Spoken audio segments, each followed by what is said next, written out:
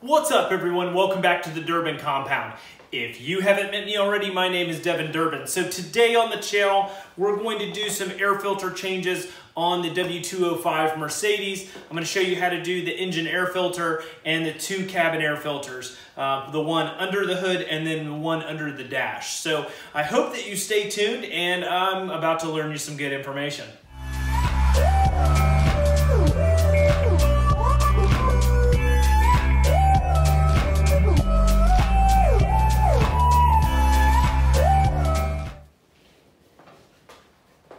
Okay, first things first, before we get under the hood of the car, I want to let you know that I purchased all my filters at Auto House AZ. These guys didn't sponsor me for anything. I have the receipt. I'll roll it in here.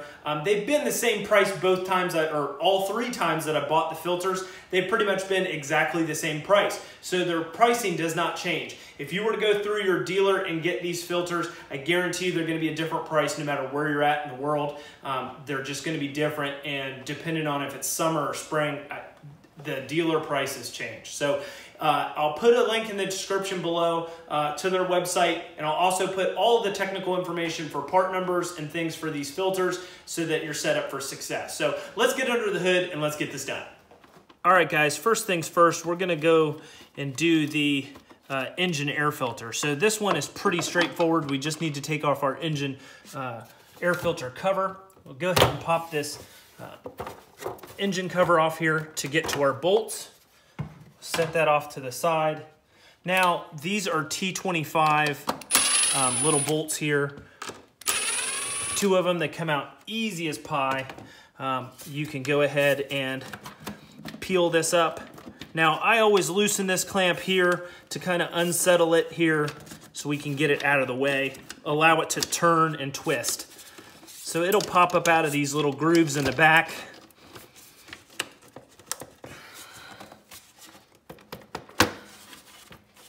Okay. There is a little clip on the back that I've already forgot about. Too excited about doing the video here. All right, guys, so there is a little air filter sensor here on the back of the box. So this is facing the rear of the car. The little quick pro tip on this is take a small flathead screwdriver and you're gonna go up behind the, see this piece right here? There's a little clip. You literally just take your screwdriver up underneath the face of the clip and you should be able to just pull it right off. Piece of cake, just like that. So once you've taken your connector off, you can lay it off to the side, and then we can take the box off. All right, guys, so remember I loosened this band clamp enough so that you can spin this filter box. This thing has ribs on it, so it will not come out.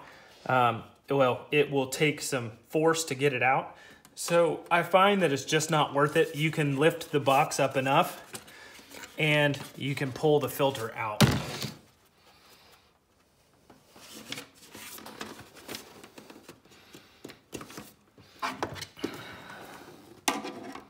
You might have to take a screwdriver around the edge of it here to get it peeled out of there. But just like that, boom,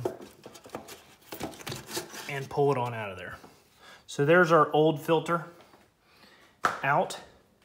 And I always inspect the box. Okay, we've got some crap in there. We're gonna go ahead and vacuum it out here and make sure it's clean before we put a new filter in. Do our due diligence here.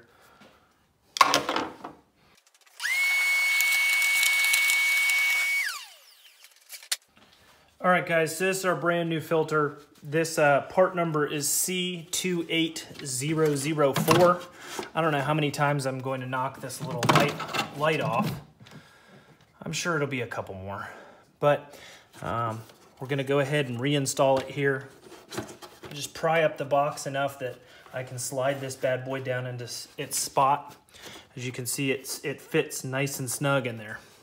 All right, so we're gonna go ahead and peel it back down into our tabs in the engine side, and then back down here like that. So we'll go ahead and tighten up our T25 fasteners. Okay, and remember to put our sensor back on. Boom, just like that. Now we'll go ahead and tighten up our band clamp. That's it for the engine air filter. Piece of cake.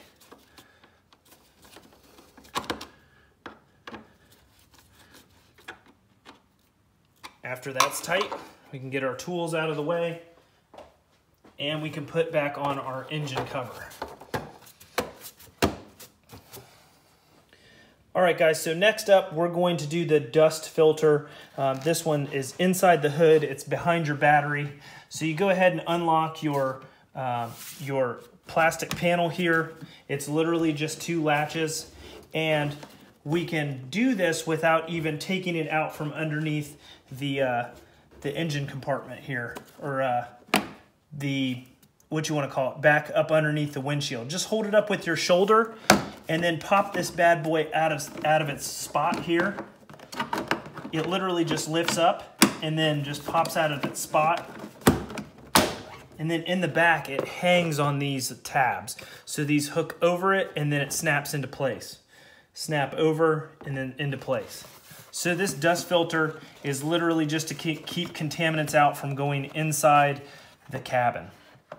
Remember, airflow is from the bottom up through. So bottom up through. So we'll put our new filter on here.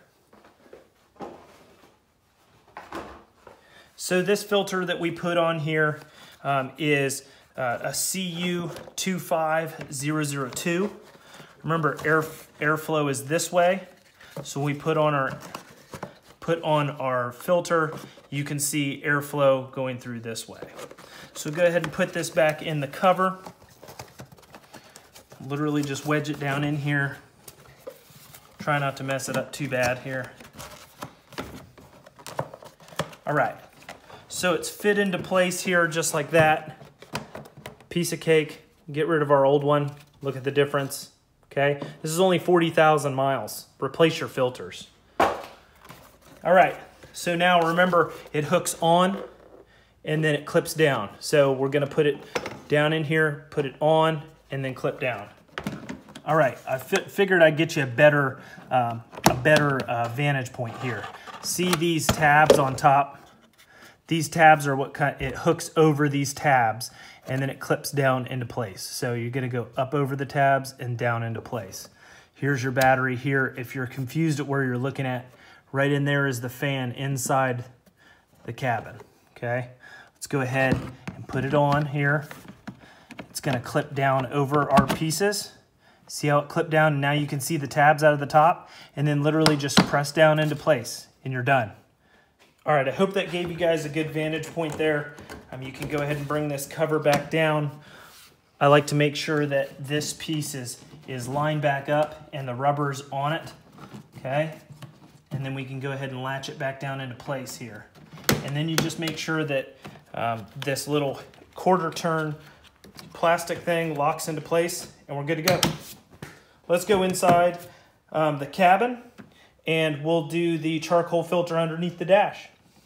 All right, guys, I'm going to try to do my best in recording this video here. This is your glove box. If you don't know where we're at, we're taking off this panel down here that's up underneath the dash panel. So you're going to have one screw here, and I'm pretty sure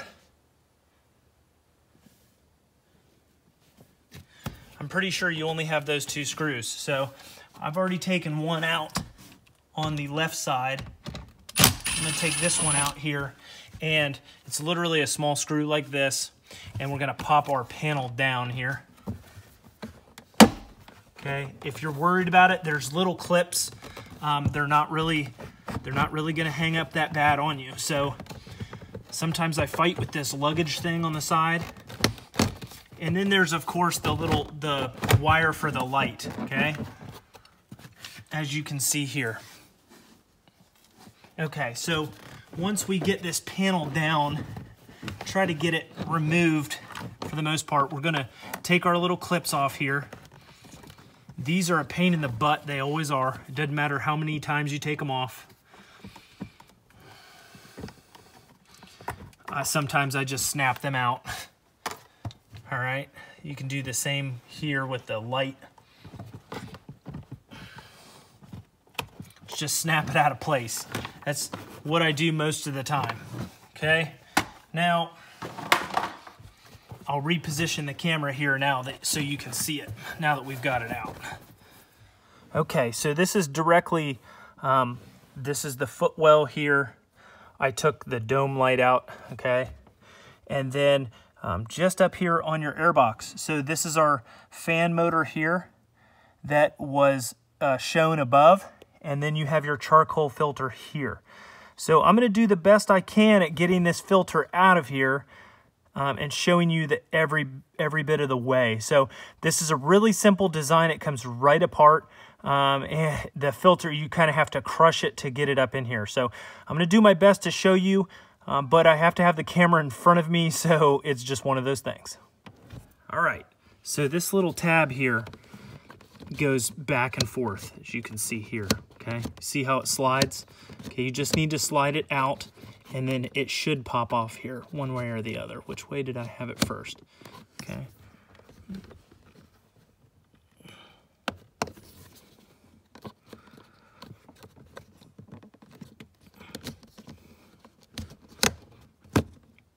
Okay, so I had it locked on first, okay? So to the left is locked, to the right, it'll let it out, okay? You see that? The door comes out.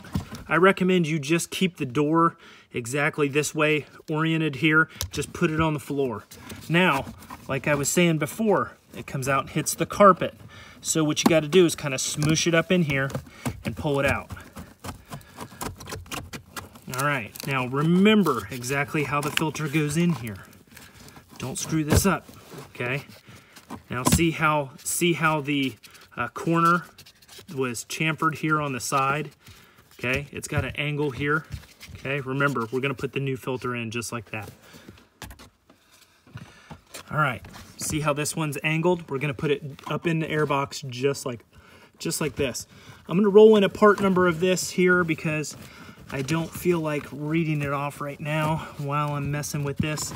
I've got to do this with one hand because the camera's in the way. So bear with me here. But see, so you're just gonna kind of smush it up into place. You don't have any choice here because this carpet is so in the way. So just be careful with it. Keep fighting with it. Might have to roll my...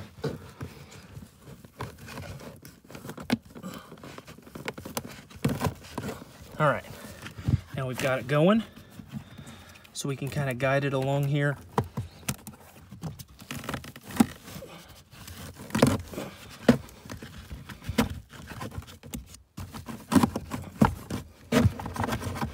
Okay, and it's moving loosely, so that's good.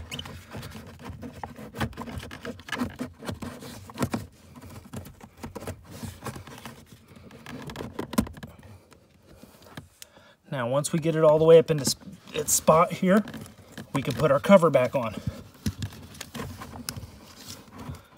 Remember, you're trying to fight the filter at the same time while trying to put the cover back on. It's a pain in the butt. It's easier when you have two hands.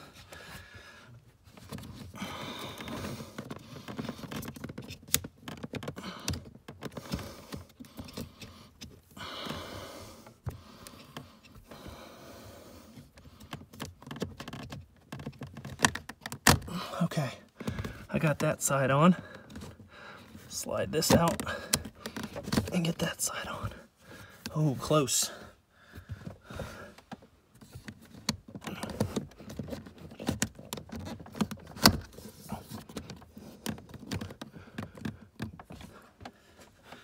All right, so we've got the cover back on. That is a fight for sure. All right, so after I've perspired quite a bit, sweating my butt off and breathing hard in the camera probably, we're gonna go ahead and put our cover back on here. Still breathing heavy. Go ahead and put our sensor back in here. I'm pretty sure that this sensor is the interior temperature sensor, so be careful with that bad boy. All right. If any pros out there watching the video can tell me what that sensor is, shoot it in the comments below. That'd be awesome. Get a pro on here telling us exactly what it is.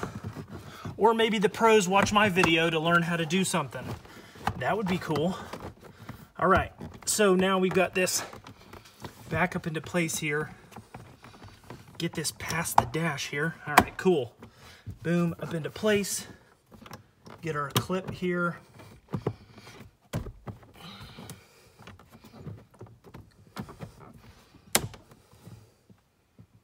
Okay, a little bit further back, I guess. Okay. Okay. Oh, what are you doing? Okay, boom. All right, cool. Go ahead and put our bolts back into place, and let's wrap this video up. All right, guys, so as you can tell, a little bit of sweat equity when it comes to doing the cabin filter underneath the dash. That activated charcoal filter is a pain in the butt, but it needs changed. It's something that gets dirty and goes bad after time, so change it. As far as the video goes, if you're looking to see how I do some record keeping on my car, stay tuned for that after the video. I'll roll in a clip of me going through my record keeping book and exactly how I keep the records on my vehicle. So as always, give me a thumbs up or a thumbs down, whatever you're into, and I hope to see you guys in the next video. All right, guys, so this is exactly how I keep records on my car. So I like to keep a detailed pass down on everything I've done on the car because it is imperative to figuring out some problems from troubleshooting in the future and things like that. So starting off here, I list my car, exactly what it is, the W205, the CW version, or C300 W4, the VIN number, and then the date I purchased it with how many miles, the customer number in the Mercedes computer, so they can always go back and see exactly who it was. I mean, this is detailed information here. So on August 15th, 2016, I did service A, oil change, wiper blades inspection. That's a very, very vague pass down here, but I have the tech number. Go in here, service B inspection. This is the last time I actually took something to the dealer for them to do things. So I listed out all the part numbers if I were to need to go back, or Mercedes ever challenged me and said, well, you didn't use the proper engine oil that Mercedes-Benz recommends. No, see, I got it right here. This is exactly what was used. Here's the particulate filter that was used. No, Mercedes, you're wrong. So stuff like check engine light for a charcoal tank heater, P2400. So I took this in for the dealer for the evap emission system. So even over here, tires rotated front to rear. I say who exactly did the work, the date, the mileage. Hey, I torqued the lug nuts to 130 Newton meters, and I made sure that I had either double check myself or had somebody double check me. Just stuff going back to Marine Corps days and being around the aircraft, pass down is absolutely necessary. So I get a little bit more detailed. Sometimes brake pad indicator came on, right front wheel inspected wiring, checks good, remove sensor, clean connection, all that. I measured the ohms here, pin to pin. I come with a very detailed pass down. This is before I handed it off to the dealer. Here, this is where you can figure out lug nuts over torqued by Tech 9970221. The dude torqued my lug nuts to 248 Newton meters, like ridiculous. He put it on with an impact gun. This is stuff that you go back, if your car ever went to the dealer, you need to go back and say, hey, these are the things that happened to my car. I know that last time I put the wheels on, they were torqued to 130 Newton meters. Your buddy over here torqued them down to 248. That's absolutely ridiculous. So, it's just stuff like that. That's exactly how I keep my pass down. So, even stuff when the dealer has messed up my car, I make sure that I've annotated it. So, going through the pass down here, when was the last time I did filters? Replace spark plugs, removed air filter. Okay, vacuumed out filter box, replace filter with Mann part number. So here's your part numbers. I know exactly what I need to order next time. Replace cabin air filter. There it is, the dust filter.